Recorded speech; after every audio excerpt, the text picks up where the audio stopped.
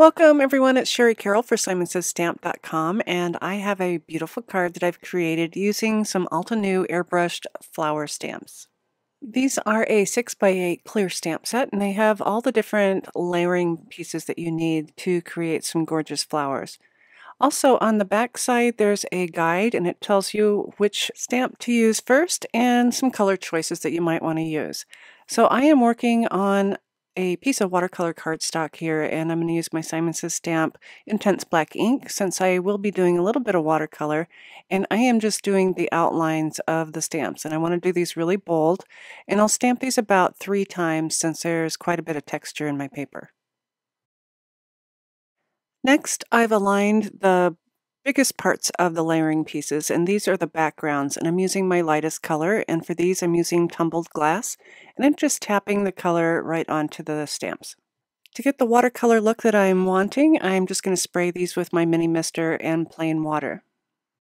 And then I'll shut the door of my MISTI and just gently push on the top just to make some contact. And when I pick this up, I have a little bit of my light blue color.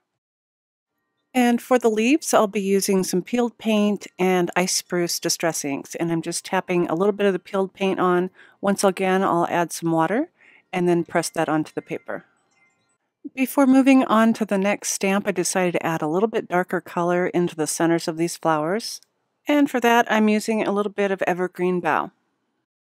And once I've made contact with the paper, I'll lift this up, and now you can see the pooling of the ink. I've allowed my paper to dry a little bit, and I've positioned the second layer of stamps onto the door.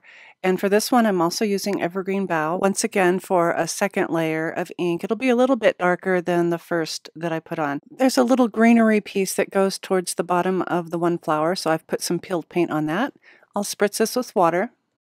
And again, I'll make contact with the paper to get my watercolor look. And lastly, I'll use the third layer to get some darker color using peacock feathers on the flowers. Once I had all my pieces stamped, I decided to add some speckles, so I'm just using some of the distress inks that are in the color of my flowers, and I've mixed it with a little bit of water. And I'll just be flicking the color on randomly before I die cut. I've decided to add a little bit of shimmer, so I'm using some Perfect Pearls. You could also mix your Perfect Pearls with some white gouache to get some white spots. And again, I'm mixing this up with some water, and I'll just flick this on over the entire sheet. For my background, I'll be using a sheet of printed paper. This is just a gray sheet from Honeybee. I'll have the link below. And for this, I'm using the Altenew Narrow Brick Stencil. And this is a really fine stencil. You can kind of pull it apart. So to hold this down, I'll be using some pixie spray to keep it in place while I do my stenciling. To use a pixie spray, you want to just do some bursts of spray and make sure that you cover your entire stencil. And I'm just working on a paper towel. This is a really lightweight adhesive, so it'll peel off my paper when I'm done doing my stenciling. For my stenciling, I'm using a couple of Simon Says Stamp gray inks, and these are Fog and Smoke, and I'm just using a blending brush. I'll put my darker color towards the outside and then my fog ink towards the inside. So I'm just going along and stenciling this in, and I'm going random. I'm not going to do the entire stencil. I want it to kind of look like stucco and have a distressed look. So once I'm done, I can just peel off my stencil off the sheet of the paper, and here's how this background looks. I've used some adhesive, and now I'm just applying this to a A2 note card, and I've trimmed my paper down to where I'll have a small white border around the outside. And to go with the extra flicking of color I have on my flowers, I'm also flicking on some white gouache. You could also use white pigment paint, and I'll also be using some Perfect Pearls.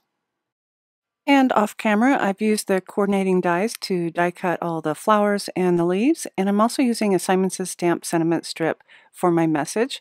I have added a little bit of foam tape to the back of my flowers and my sentiment strip to get them a little bit of lift and dimension.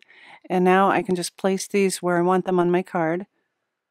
And I'll be tucking in some silver thread that I've created little loops, and I'm just gluing these in between the flowers and around the outside just to give it a little more shine. And here's a look at my finished card with all the layers and the speckles and that bit of shine from the perfect pearls. I hope you've enjoyed this project. I do have all my supplies listed in the description box below. And you can visit our blog for additional inspiration. And as always, thanks so much for watching.